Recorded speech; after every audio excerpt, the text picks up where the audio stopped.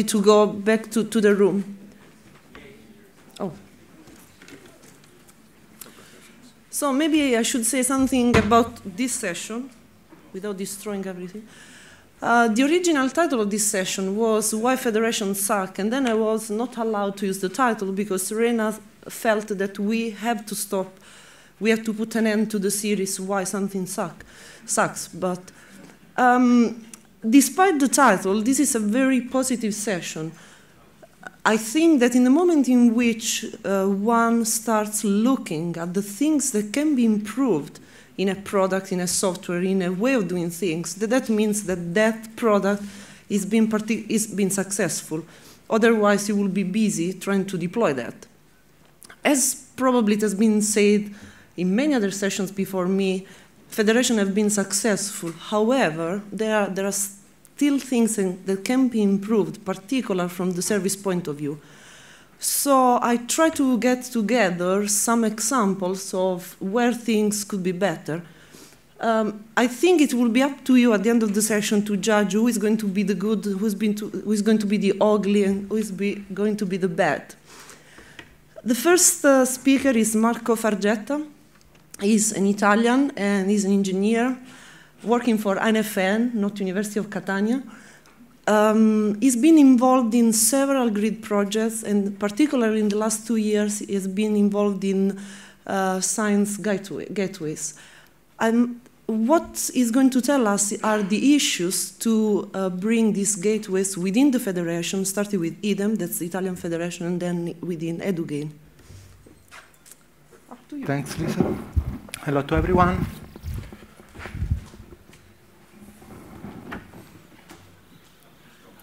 Okay, so in my presentation, as Lisa introduced, I will talk about the activity we are doing, trying to allow people to access infrastructure using Science Gateway and log into Science Gateway using Identity Federated. So just a brief introduction about infrastructure. When we talk about infrastructure, we are talking about grid computing. And grid computing is just a large set of computer facilities spread around the world that the user can access remotely. This is a very nice idea in the research area because in many fields there is increasing request of large computational facilities, but the grid adoption is limited by some barriers. In particular, we have the unfriendly interface, difficult to use in the beginning, lack of standard uptake, and so on and so forth. So people are, even they know the grid can help on their work, they are frustrating to use it because they have to write JDL scripts, they have to change something in the application, they have to use command line interface they are not used to, and they have to follow a complex security procedure to access these resources. This makes people, non-IT experts, away from the grid computing. We know there have been many projects trying to improve the user interface and the way that people can interact with the grid, but until now they have not reached a good success. So in the last period, in the last couple of years, there are a new idea on developing grid portal. These are community-driven portals where the idea is not to create a portal to access the grid as itself, but is to ask community what kind of application they want to use on grid and create a portal just to run this kind of application using all the tools grid provides to the users. This is what we call Science Gateway. In more details, this is a high-level architecture of the Science Gateway that is just a portal which embeds different applications defined by the community. And when the user accesses the Science Gateway, it can execute only the application we provide because they are the application they need. So in this way, we can simplify the grid interaction to the user because it's the portal who manages everything. And you have to know nothing. Of course, the user using the application are in the same communities, but they come from different organizations.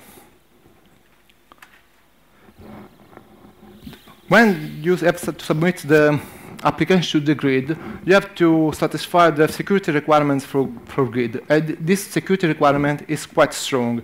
It is based on certificate released by trusted certification authority. There are a lot of steps to create proxy certificate and so on. This is requested because of the resource owner want to be sure who is using the resources. And what we found with the communities that this strong security is one of the biggest problems to keep users away from grid. So we want to change this mechanism. Of course, we can do this because according to the grid policies, the portal can be responsible for the user authentication. So on the grid side, you have to access with the certificate. But if you use a portal, the portal can use a certificate for all the users. This is possible only if the portal do not allow to run any kind of application, but fixed set of application were controlled, and the user cannot create damage on the resources, because the user cannot run an application or cannot store any kind of file or cannot do operation different from what the portal asserts. So using this approach, we try to create a simple access to the infrastructure for the community in order to run this set application they require.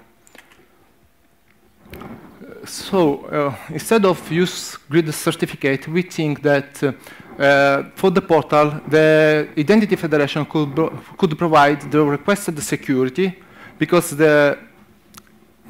according to some level of assurance they have to provide, the portal can identify the users who want to access the grid. And this is enough for the portal manager in order to run application on grid.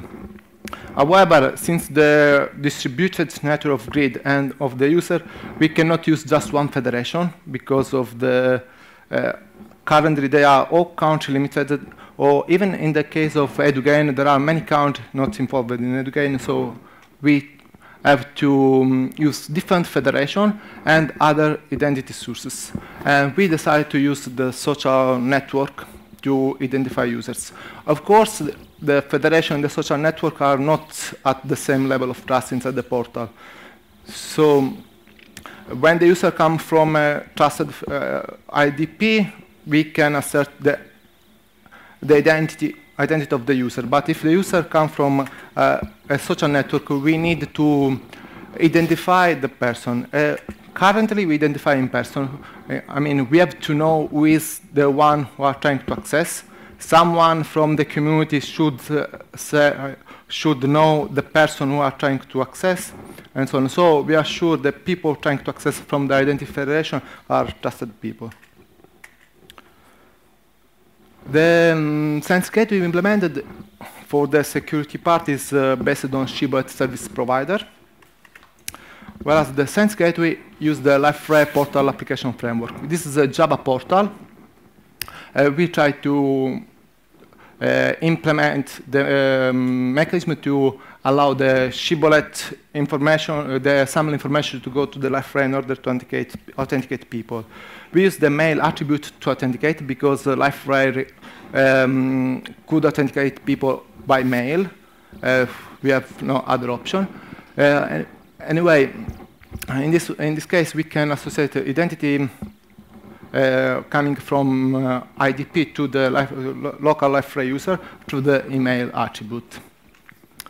When the user log in to our service provider, is authenticated, but of course the user is not authorized to run application on grid. What the user has to do is to ask for authorization. At the current moment, we have only the authentication mechanism implemented with the shibboleth, and the user have to ask for authorization to the service provider, who is the responsible for the application to run on grid. We are now investigating the possibility to use some SAML attributes in order to create the local user on the live array in order to authenticate and authorize this user. But we are finding some problem.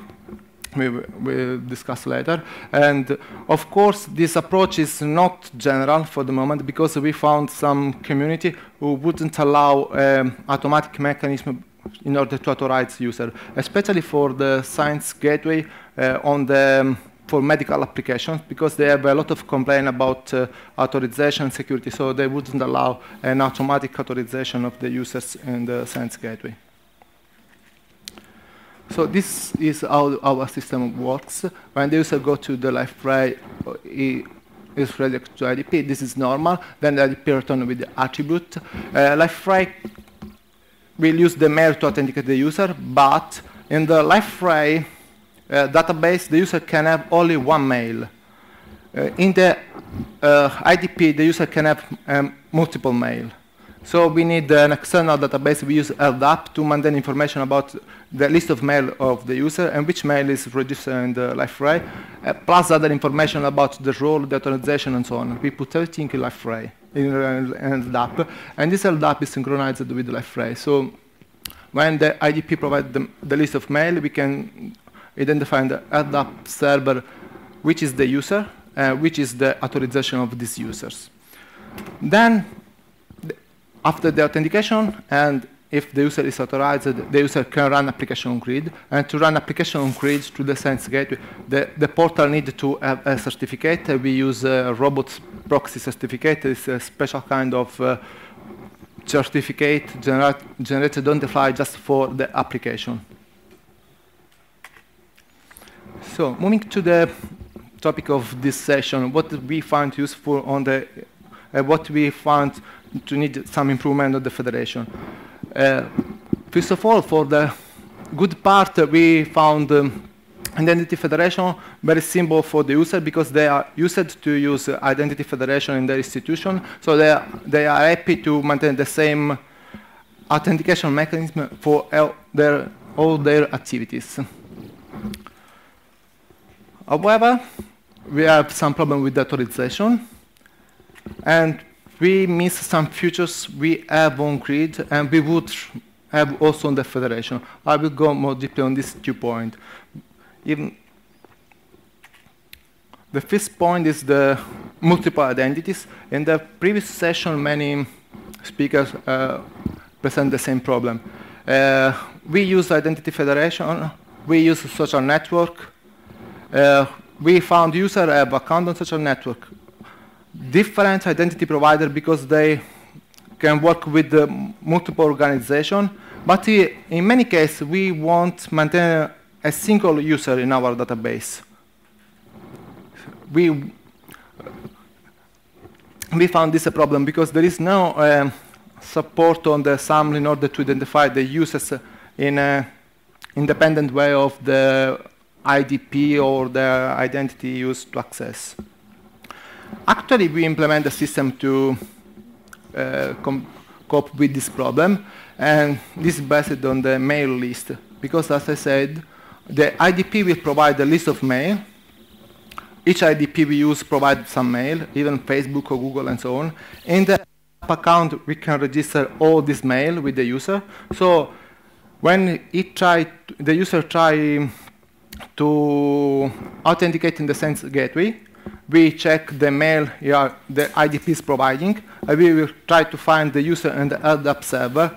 And since the user in the LDAP server has a multiple list of mail, we can identify the user independently from the IDP user is using at that moment. However, we think this is just a workaround of the problem, but it will be useful if we have something provided by the IDP in order to identify the user in a way not related to the IDP, but in a global way for all IDP.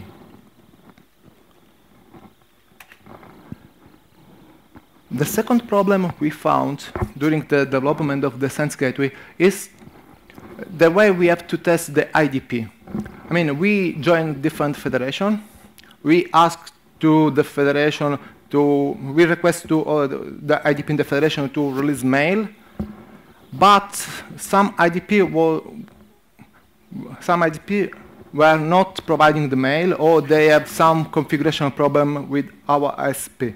But we have not the account or any way to test the IDP. So what happened is that we discovered that IDP was not working. When the user tried to authenticate, he gets an error on our ISP. He writes a mail, I cannot access. What happened? We have to check, understand which IDP, go to the IDP, ask why the configuration is wrong, they fix, they do a lot of tests, but it's IDP based. We would some system in order to check all IDP during the configuration of the service provider. I saw this morning something about the opposite direction. From the IDP, you can check all the SP metadata. Is tool developed by Chant, but we would the opposite, because from the SP side, we would check the IDP metadata.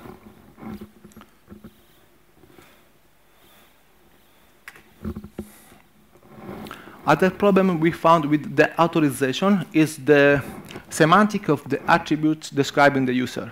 Because we found many IDP in many federations have attributes to describe the position of people inside the organization. But since we developed Science Gateway for communities, and the communities are defined by the subject, we would know if the people is working on the subject, because grid resources are many, but are limited. So we would give, for example, some priority to the people working on the subject. There is no way, at least in the IDP we are working with, there is no way to understand if the user is working on a specific subject or is on a community or whatever at the moment.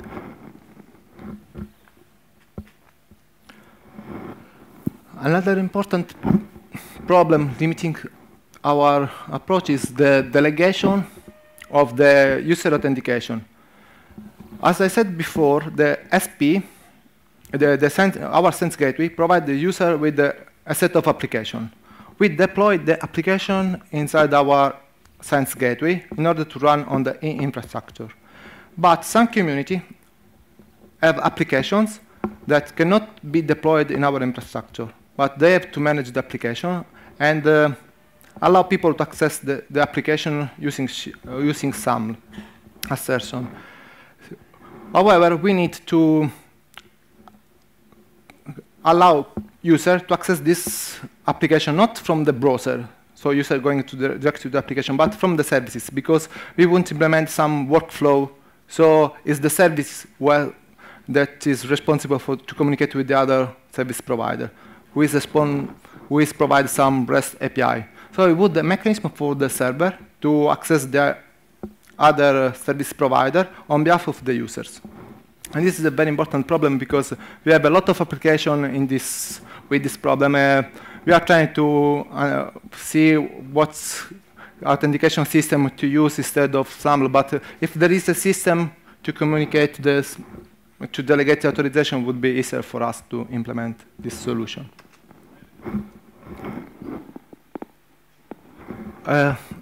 We are trying also to develop the iPad interface for some Science Gateway. We found this not easy. We know there are some tools like Moonshot to allow application development, seamlessly, but they are not easy to use. Now we have done something on the iPad, but it was very complex compared to the web applications. So just to give some number of what we have done, we have developed 14 Science Gateway. This is the list. They are linked, so you can go and check. Many of them are under development, others are in production, but the majority are under development. They use all the same procedure, just the user have to go to the Science Gateway. The user can authenticate with the Identity Federation, then has to register in order to provide some authorization, and run the application. Of course, we can add application according to the request coming from the community. This is the distribution of users, the distribution of organization using the Science Gateway, and the user come from this organization. As you can see, they are spread around the world. This is the reason why we use so many federations, different sources, because not all the countries have national federation at the moment. especially in South America and Africa, they have no federation at all. So there is no way to use identity federation with them. And we need other sources for the identity. This is just a number. We start from very short time. So what is important that we are increasing the number very fast, and we hope to this increase more faster in the future when they come ready. This is just some comments we get from the community. The community are generally made by projects, so we ask to the project representative what they think about the authentication system we use with the identity federation, especially compared to the previous one based on certificate and so on. It seems they are happy with this solution.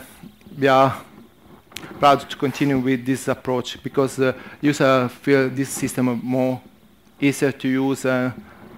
They start to use more often. So what we learn, okay, just last two slides.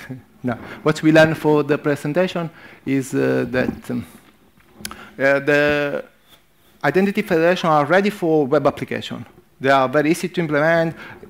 The learning curve is quite steep initially, but then you can build a very good system, very secure in a very easy way, and very easy to maintain.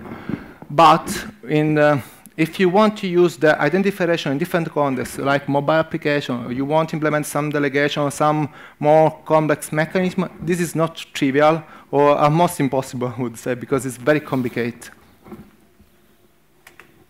What we are doing now is to improve the mobile application of the Science Gateway, maybe integrating other technology, because the solution we have now is a mix between a mobile native application and a web application, but we would have a totally native application.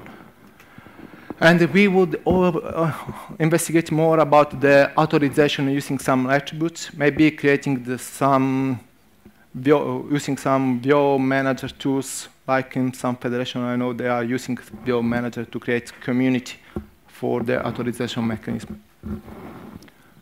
Okay, I would thank the people involved in this activity. They are from different organizations who are helping us. Okay, thank you.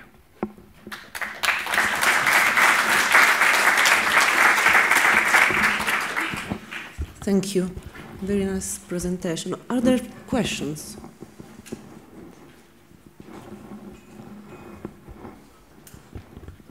No questions? So I have a question. No, but no, there's a question. You again.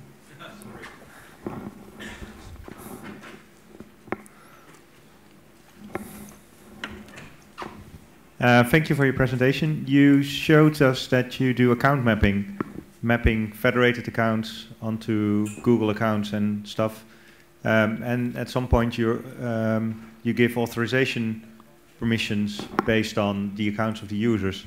Aren't you worried that at some point I may log in first with my federated account, then with my Google account, and then at some point my Google account gets hacked? But you gave me authorization on both. Have you anything to mitigate that?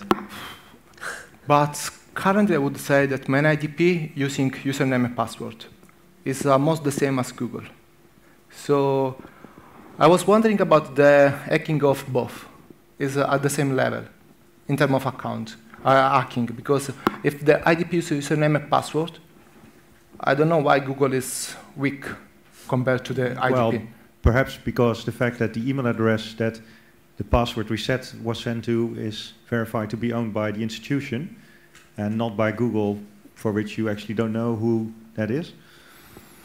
I don't know. Anyway, in our case, since the user can perform a very limited set of tasks on the grid, it cannot create damage. What we do is we check, we have some quote or some limits on what the user can do and how many applications can run and so on. We can check the limits. If we see some strange behavior, we stop the authorization. This is what we do for the moment. Anyway, but for the hacking problem, we know, okay, Google is not the same as IDP maybe, but since they use the same system, we use the same approach for both.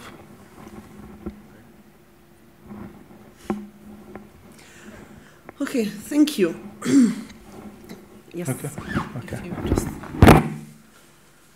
Okay, the next talk is going to be a joint shared set of slides, and it's going to be provided by Thijs Kinkhorst and Dick Visser. They are both sysadmins, they are both Dutch, and they have both dealt with some issues like, oh, this doesn't work, your service is not working.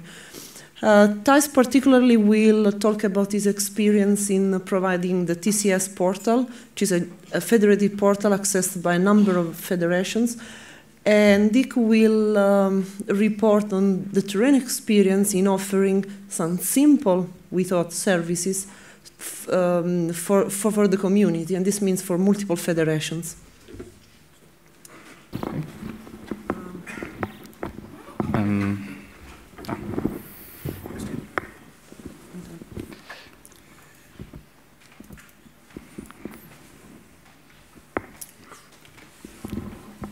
Yes.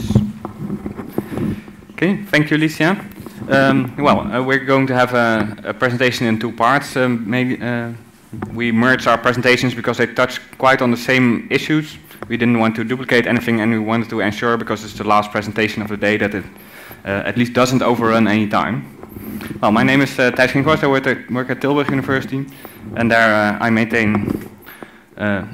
We have two parts. There I maintain a service which I guess is known to many of you in the community. It's called the TCS Personal Certificate Portal.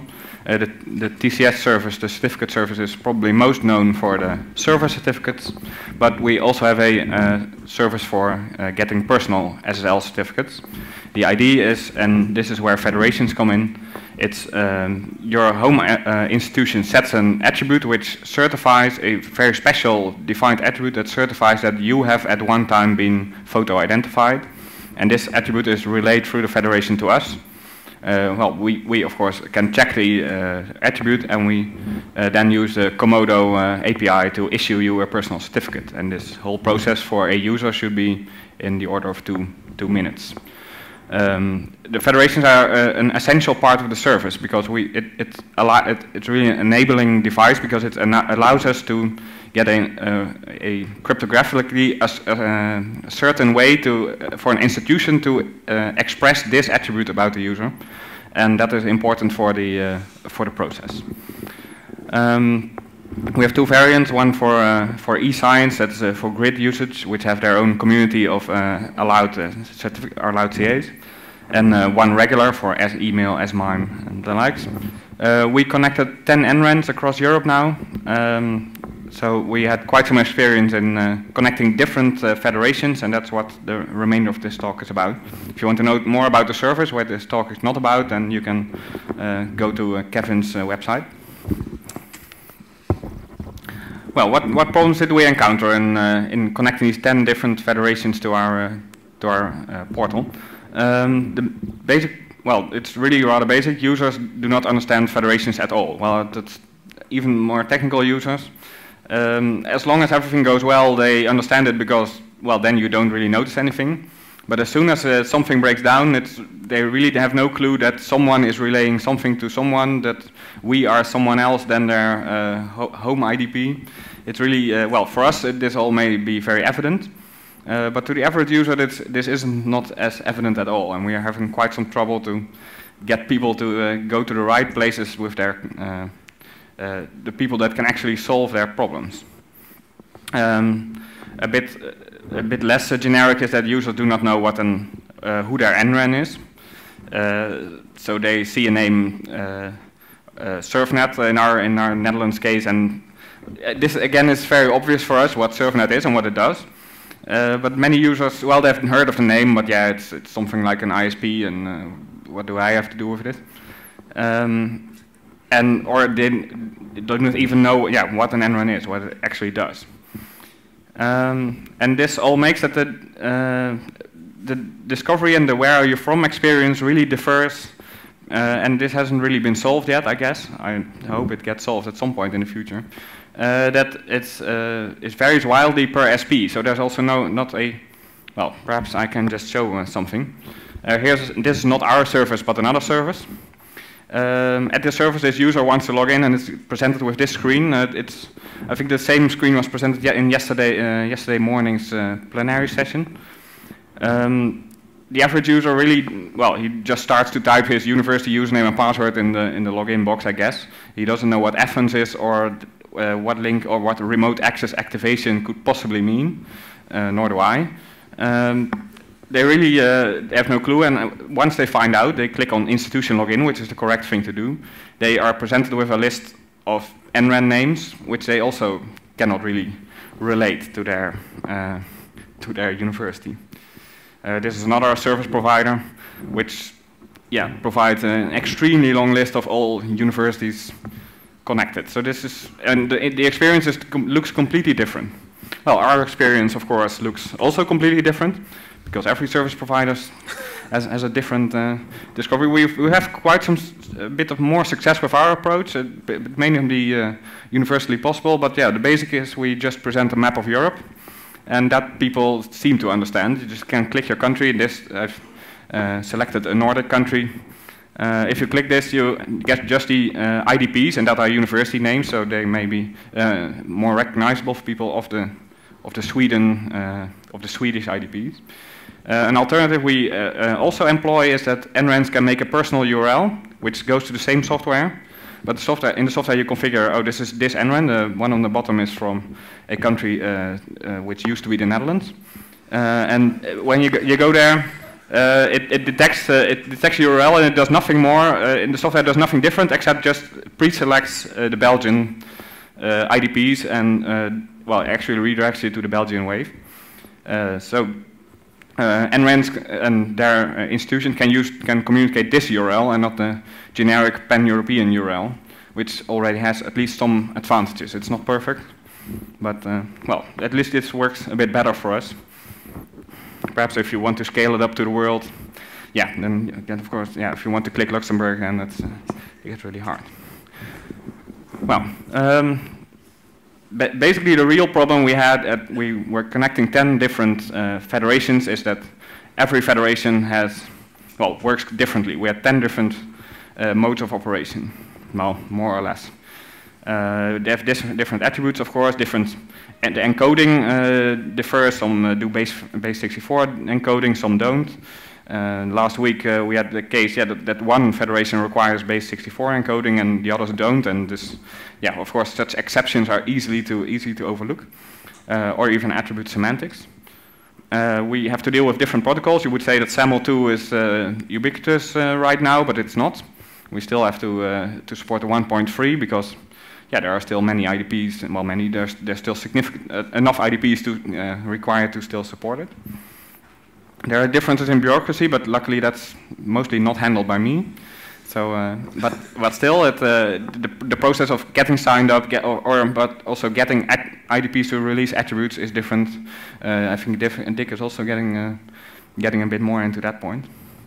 The level of knowledge really is really different between, well, not between federations, because all federations are really run by, well, really knowledgeable people, but especially on the IDP level. And one problem is that even though we are a service provider, we should be dealing with federations. We are very often dealing with individual IDPs, because the federations are just a relaying partner, and we communicate directly with them. But yeah, there are many IDPs who do not understand the deeper things. That they understand in general, of course, what they are doing, but as soon as things break down, that's also a problem. And what we're really seeing is a different model, of course, between the two kinds of federations. We have a hub and spoke model on the one side, or a more distributed model on the other side. A hub and spoke model is a federation which has a single endpoint where we can connect to and where our IDPs are hiding behind. Or a federation is, well, just a collection of IDPs, and the IDPs connect directly to us. Well, the hub and spoke model, that really makes sense for us from the SP perspective. Surely there are advantages and disadvantages if you're running the federation, but for us as an SP, it really solves quite a lot of the problems we have with the more distributed federations, and the federations with a single endpoint are, yeah, for us the easy cases. And it abstracts away all kinds of what are for us implementation details. We just want to authenticate users to our service. And well, if something happens within the federation, I think it should not be our concern. But it is if the federation is not providing a single endpoint. Federations add IDPs, remove IDPs. Federation with a single endpoint can also do protocol translation, which is really useful. So we, in the Netherlands, everyone still uses aselect.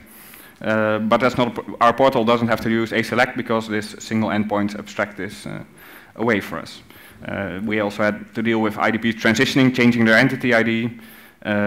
Well, some federations have hundreds of IDPs, so if we scale up to 10 NRANs at this point already, we have thousands of IDPs connected. So there will be multiple changes per month. And it would really help us if this could be more abstracted away.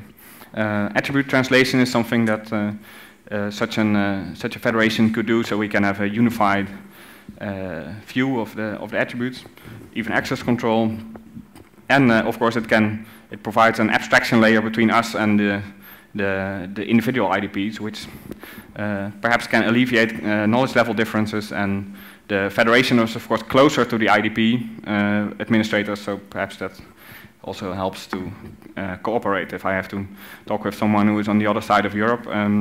Well, of course we have email, but it helps if you know the people if they're on the same NRAN. So for us, a hub and spoke model is really what we want, but we don't get it for many federations, unfortunately. But it would really help us, and I think it's in the software engineering world, it's rather normal that you abstract away all these implementation differences, and I hope it gets more normal in this in the federation sphere. And now I think I'll hand it over to Dick. I have to hand this over as well.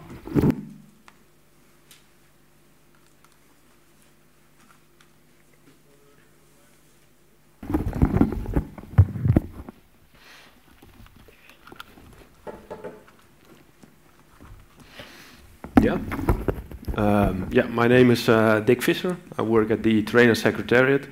I'm the Network and System Administrator. And yeah, I think most of you have interacted with me either to file complaints about, or mostly to file complaints. We operate a SAML service provider. It started out a couple of years ago with only a handful of directly connected IDPs. That became more and more, and ultimately we became part of federations, starting with Server Federatie, and then more and more and more got connected. We have the model of a single service provider that hides stuff that's behind it. We did it because we expected, we started out with one service, and then we wanted to be able to add on stuff as we went on without having extra administration overhead. The most prominent example is the website of this conference, of this very conference. This is a schematic representation. The SAML proxy is a simple SAML PHP instance that connects the now four different services. The others, the left side are the identity providers. The blue ones are the federations grouped in, that's the cloud things.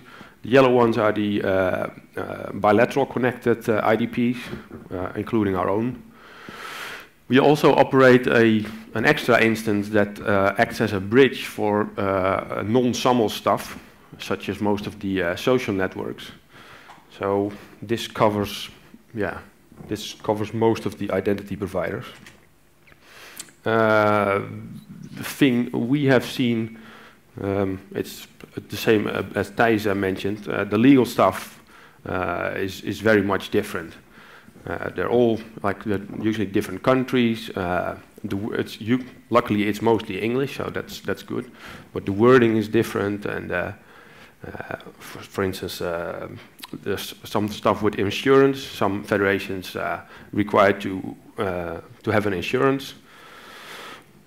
As a service provider, you should also register your endpoint in a federation, and the way to do that is also very, very different, and it can vary from like manually typing of all kinds of URLs in a web form with the obvious chance of making typos, which I already did. So I mean, you can easily make a typo and it can be non-important, such as the name of the institute, but I made a typo in the entity ID, which is sort of critical.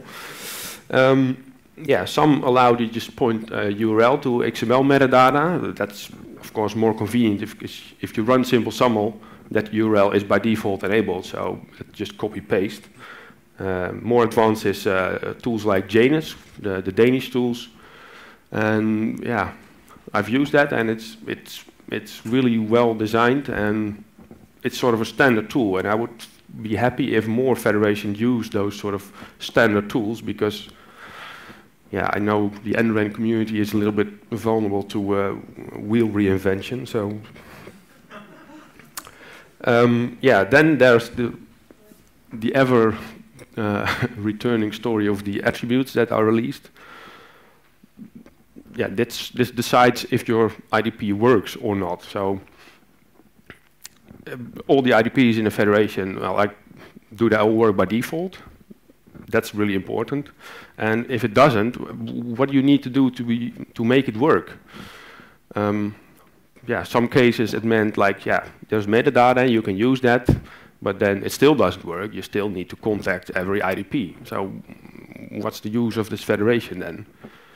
So, and then even if you want to contact an identity provider, so we have the servers, and I think for this year we had an actual user trying to submit a paper for our conference.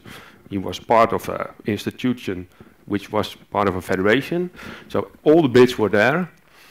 And I asked this a university admin, hey, we have a user who wants to use this.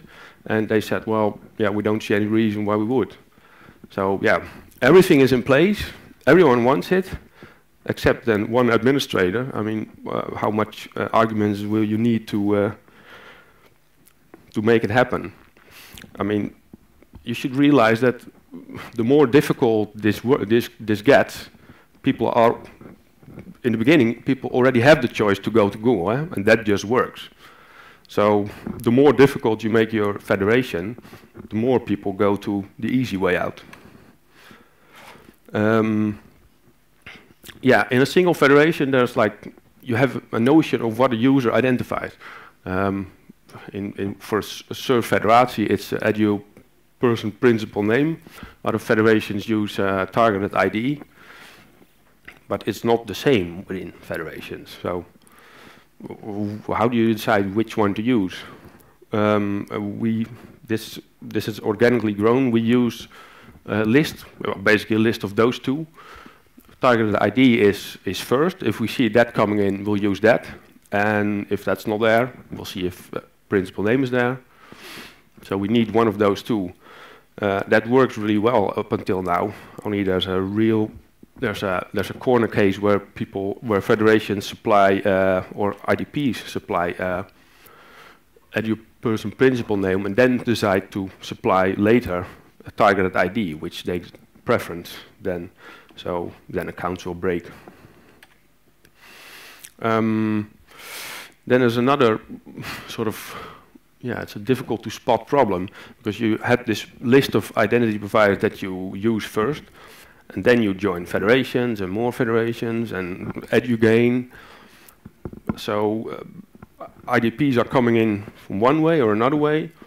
I mean, they all work, but the metadata gets just overwritten, and if it was the same, there wouldn't be a problem. But the thing is that it's not the same. I mean, all the URLs are the same, so it will actually work, but the thing that is different is like the user interface stuff, like the name of an institute, it's really weird to be, today you see your institute mentioned under this name, and next week it just suddenly called differently, but it still works. I mean, that's really good to confuse users. Yeah, I remember when setting this up, we were really worried that with these federations, yeah, a lot of people don't have an account, and are we going to set up our own guest identity provider? But this is totally not the case. It's actually the opposite. People have way too many options, and they have it all. No, that's actually that's the biggest problem now, because people register for the conference with their LinkedIn, and then like 3 weeks later they come back and they click, oh, Google. Oh shit, I don't have the right permissions anymore. Then we have to manually swap identities again. This will be fixed by the account linking module, which I already promised last year, I think. But yeah, it's very similar to the Logins for Life project from Kent University. Well, basically, you log in with one IDP, and then you get the choice, hey, when you want to do it again, like with another, and then they're all linked. And that way, it doesn't matter how you log in, you will always be the same user to the services. Yeah, this is, it's a complaint, but it's also, yeah, it's a sign that things work, because you start out with testing stuff, and then later on it becomes production, and then entity IDs have changed, so it's really in flux. What works last year might not happen, it might not work this year. This is a thing I encountered, well, I don't encounter it, but some of you have encountered it. If things don't work, like Thijs explained, that users don't understand what an NREN is, what this is. I mean, they're just redirecting pages, and then all of a sudden, boom, there's this huge stack dump with some weird error. Yeah, and then what do you do? People don't know what to do. There might be some sort of useful error, but it's only for admins. So, yeah, I looked at it and I can see what's wrong, but yeah, that's not something for end users. I understand from the in-common people that there is something called a federated error handling, and that sort of makes sure that if you log in and there is an error, that you get a useful error with actually contact details that are useful to users, say, instead of stack dumps. That's not in simple SAML PHP yet, and I think as usual, if you're sort of the first one that wants it and it's not there and it's open source, that means that you basically have to write it yourself. Yeah, there's this little issue with the money. Yeah, some are for free and some they cost money only if it's a couple of thousand per year. If you're a really small service provider, I mean, Terrain is small, but I can imagine even smaller SPs, then that becomes an obstacle. This is an interesting effect. If you're not in any federation, and people are a bit reluctant to have you in their federation, but once you join more federations, then there's the effect that if you're a federation and you're not in there, but all of a sudden all your neighbors start popping up on that page, you feel sort of left out. So then you ask, yeah, can you join our federation? That's also very nice. And this was the end. So any questions?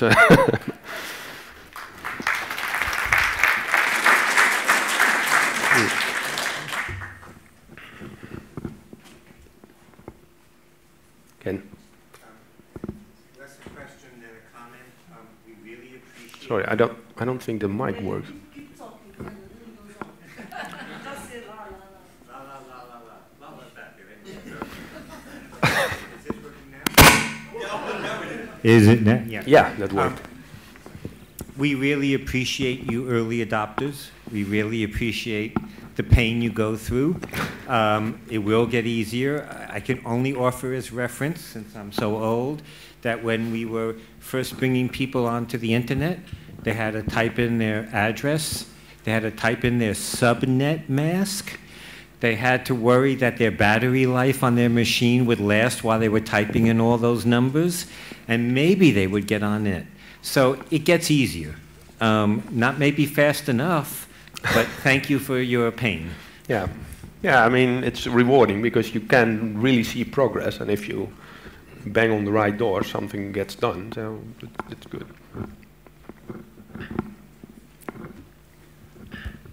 Speaking of progress, you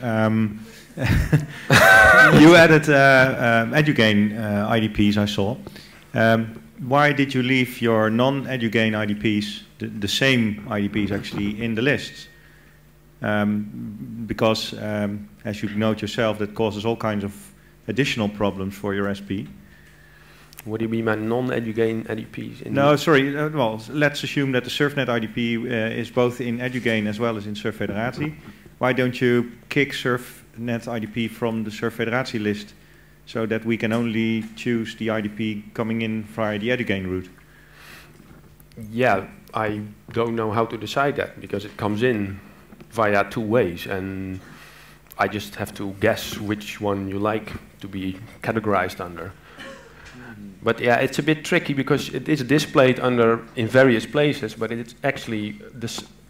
It looks like it's different metadata, like it could be different, but it's actually not. It's the same piece of metadata. It's just displayed in various locations.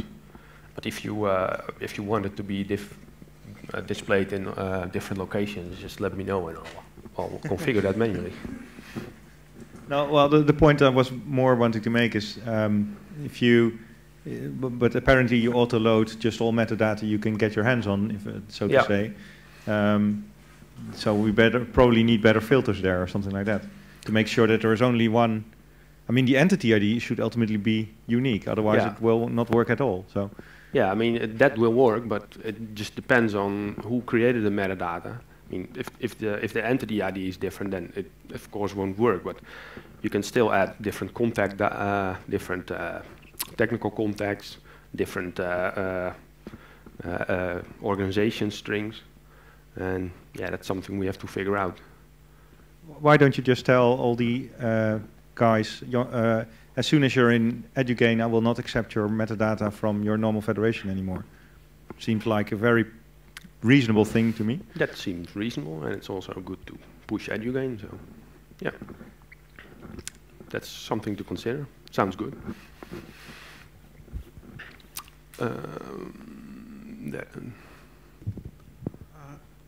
Well, I would start with a comment that well, depends probably what you really like, but something like Disco Juice would probably spare you all the trouble of guessing where to find your IDP. It would just put you on one list. But actually my question is about TCS. Well, first of all, as the EduGain operator, I don't see TCS on the EduGain metadata list, which sort of might, I mean, it could be one of these important killer applications maybe that would be that we were worried about not being in EduGain. So that would be nice to have it there. And the other question is, how do you join the portal if in Poland we are running our separate portal, but perhaps we would want to join yours. Is there a formal procedure, or is there any payment involved or something? Thank you. Does this? Yes, it works. To get to the last question, to join the portal, basically you have to contact Torena Kevin Maynell, and he, there's a fee involved because it obviously costs money, but it is said that running your own portal is more expensive. That depends on how expensive your employees are, because mostly it's the time. The software is free, but yeah, you have to run it. You have to set it up and run it, and so there's a shared effort, and you pay something, but it's said, well, they say it's less. That's of course for you to decide. The price differs per NRAN size, I guess. So you'll have to talk with Kevin about that. But in that sense, it's easy to join as soon as they get your federation to work. So in that sense, it just works. For the first question, I'm not sure what would I gain from using EduGain.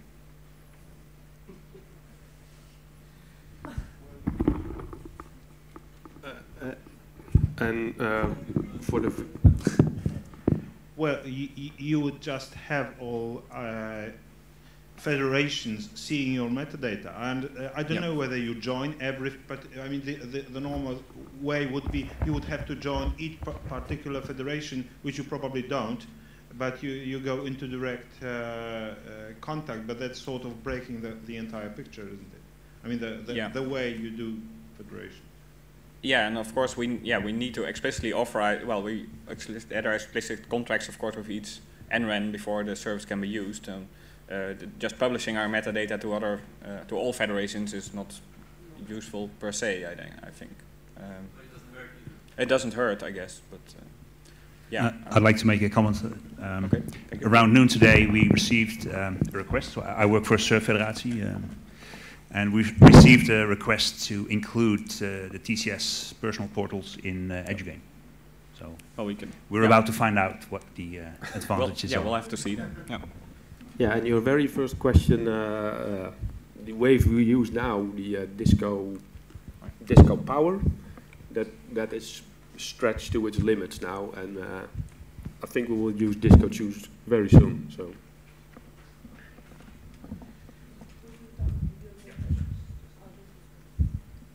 Okay, thank you. Okay.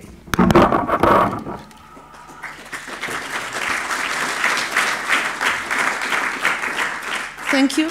I